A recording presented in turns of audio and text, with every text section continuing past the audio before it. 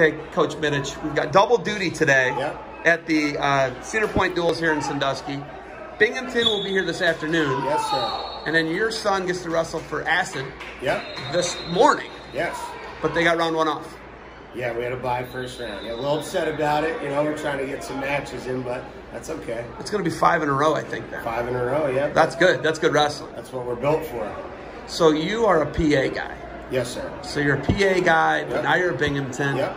Did you coach at a prep school? Wyoming Sem. You were at Sem and then to Binghamton? Yes. Yeah. I know Scott Green's a big Binghamton guy. I know that, right? Yeah, that's a good combo way of working for us right now. Definitely. When you look at this year, how wacky this year was, right? Yeah. Crazy year. Mm-hmm. You guys weren't able to travel much out of your region. Right. And New York had the highest restrictions of any state besides California, right? For the most part, yeah. What was it like navigating that? Yeah, you know, the way we pitched it to our team is, you know, everyone was dealing with the same circumstances. So we didn't use anything as an excuse. You know, we were testing 3 times a week. At NCAAs, it was every day. So it was very interesting not knowing the guy you wrestled the day before, if he was positive, if we were going to be able to continue through the tournament, things like that. So it was a windy road. But, you know, at the end of the day, you know, we got our All-American, Lou Dupre.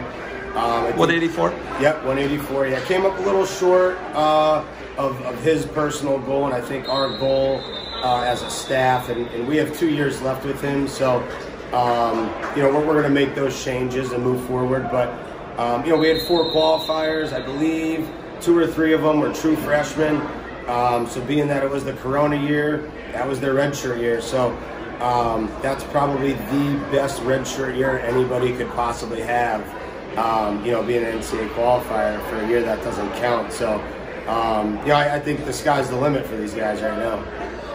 When you come and Clint Musser, this was kind of Clint's brainchild with Jared Opfer, and it's awesome for you guys because the kind of pulling the rug out from underneath your feet with, it's going to be in Ohio, U23, it's going to be in Ohio, it's going to be in Ohio, it's going to be, oh no, it's not in Ohio, right? It's in Nebraska. Right. That's a huge shift for all the mid-majors. Correct. Obviously all the state schools in PA, right, who are going to be here, Lock Haven, Bloomsburg, Clarion. They're going to be here.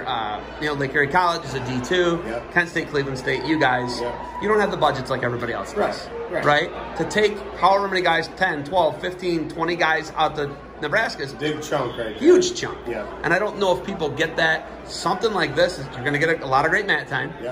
Right? What do you want the guys to get out of today? Yeah, you know, I mean, it's going to be a great day. You know, our guys are going to just get mat time and compete. You know, we've been putting in a very good training cycle. I'm excited to see these guys compete. We've been focusing a lot more on hand fighting, inside ties, getting physical. I think that's something that we've been lacking. You know, and obviously just my first year at Binghamton, but we've been really focusing more on the physicality side of wrestling. Everyone's a great wrestler in college, but who really wants it? You know, who's going to bang the head? Who's going to get physical? And, you know, I think those are some of the things we're definitely going to focus on this weekend. Your son's wrestling. Yep. So you're getting double duty today. Yes. What weight is he? What team is he? He's Acid, I know that. But what weight is he? And how old? Yeah, he's wrestled 57 pounds here. He's 9 years old. He probably weighs like 53 maybe. So we're going up a weight. Yeah, so we're I up like a little it. bit. I like it. Yeah, it's all good. You know, again, same message to him as the college guys. You know, we're just here to get mat time. You know, I want him to get physical. You know, we've been focusing on that. You know, his club coach is Van Dovish. He used to run the Dark Knights and, you know, trained like Sammy Sasso and Julian Klebo and those guys. But, you know, that's his message, is just getting physical. I mean, that's really what separates the you know, the mediocre guys from being the best is, you know, being physical. And he always says that winners shoot. And, you know, I have to agree with him 100%. You guys aren't recruiting anybody who can't get off the mat and who cannot put a ride on somebody. How important is the mat wrestling transition from high school to college?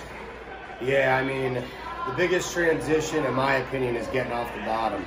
You know, it's You know, there is some technical things, but at the end of the day, too, it's just a lot of effort. You know, I mean, it doesn't take a lot to explode off the bottom and get to your feet. You know, I mean, and there are some technical things to it. I don't want to say that there isn't, but yeah, I think the toughest, you know, thing for a freshman is definitely finding a way to get off the bottom. So we focus on that regularly. All right, what's your first name? Steve? Yeah. The junior? Stevie J, we call him. Stevie J? Same middle name? Junior. Same middle name? No, I'm Mark. He's Michael. Okay. You got anything else for me? No? You got anything else for me, Coach Mytych? No, I'm good. Thank you. I appreciate it. Hey, good luck to you guys today. Thank you.